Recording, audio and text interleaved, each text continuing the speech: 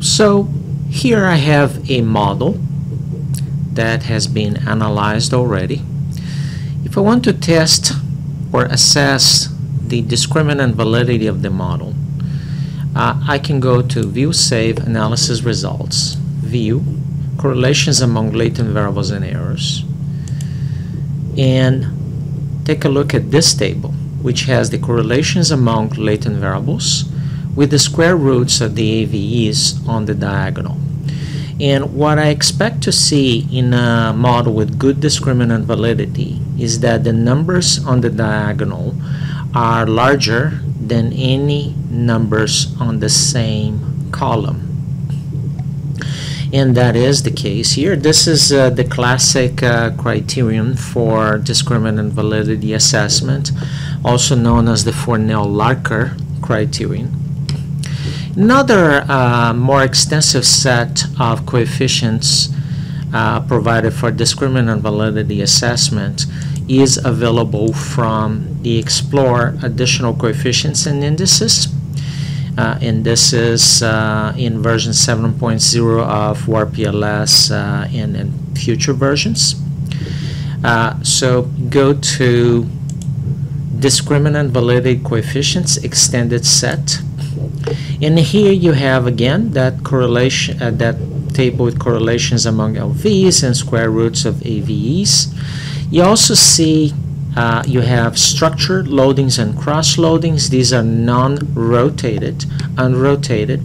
And what you expect to see here is the loadings greater than 0.5. That's a criterion for convergent validity, but also tends to help pick up problems with discriminant validity.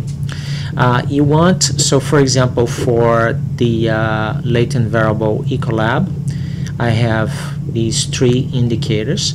So I want these numbers, the loadings, the unrotated loadings, to be greater than 0.5, and I want the cross loadings, which are these here, to be lower than 0.5. And that's the case, and that's the case for all of the latent variables. So discriminant validity seems to be okay. Another test for discriminant validity that has been proposed in the past is the one employing full collinearity variance inflation factors.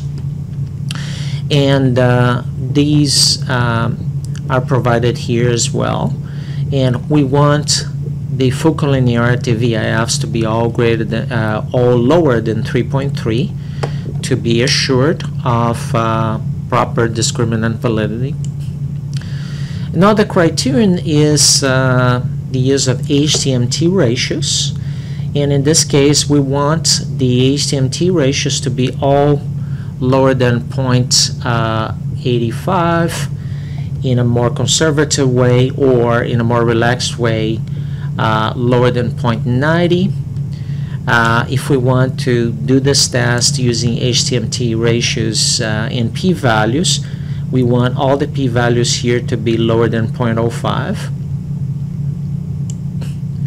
And if we want to use 90% confidence intervals for the HTMT ratios, we take a look at the confidence intervals for each one of the ratios, and we want the number one not to be included in the interval. So for example, in this case 0.442, 0.612, this excludes 1, therefore this particular ratio is not the particular ratio associated with this confidence interval passes discriminant validity criteria using 90% confidence intervals for the HTMT ratios, and the same is true for all of the other confidence intervals.